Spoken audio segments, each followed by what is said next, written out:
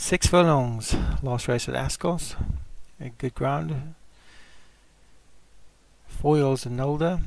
1 is Fitzy Drives a Mitzi, Patrick Hogan. 2, Laqua Hardy, James Shea. 3, Mr. Ed, Bontable Racing. 4, Night Owl, Dave Hooley. 5, Rear Window, Alex Cherry. 6, Shapeshifter, Craig Allen. 7, Wood Dynamite, Leon from Rensburg. 8, Dirty Pawn 2, Stu Gray. 9 is New Tech. 10 is Optimistic Affair. 11, Osok Squeak. 12 is Prorat Maya. And 13 is Tamine Carletto. Away they go, good break by most, and as Ozak Squeak for Vinnie Gerard, who's gone to pick it up from Night Owl, and now takes it up, and actually that's been passed by Shapeshifter. So it's Shapeshifter who leads him from Night Owl.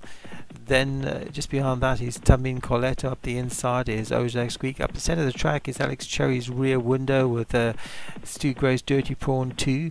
About 3 or 4 lengths break to New Tech with Wood Dynamite behind that. Then comes Mr. Ed and Pride Mayor, Optimistic Affair, and Fitzy Driver Mitzi at the back of the field. 3 furlongs left to go, and Shapeshifter leads from Night Owl. Then comes Tamine Carletto and Dirty Prawn 2 up the centre of the track for Stu Gray. Vinnie Gerard's also looking for a way through. That's Ozak Squeak.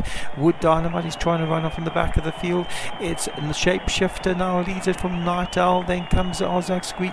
Rear Window running on for Alex Cherry. Wood Dynamite still running on from the back of the field. Also running on is Laqua Hardy. It's Shapeshifter's getting wary now, and Night Owl's picked it up. Up at the centre of the track is Wood Dynamite. He's flying. Night Owl. Wood Dynamite's absolutely taken off. Night Owl. Wood Dynamite. It's very close, but I think Night Owl's managed to hold on. Night Owl and Wood Dynamite, it's very close at the line, but it's the winner. I think it's Dave Hooley's Night Owl that held on from Wood Dynamite.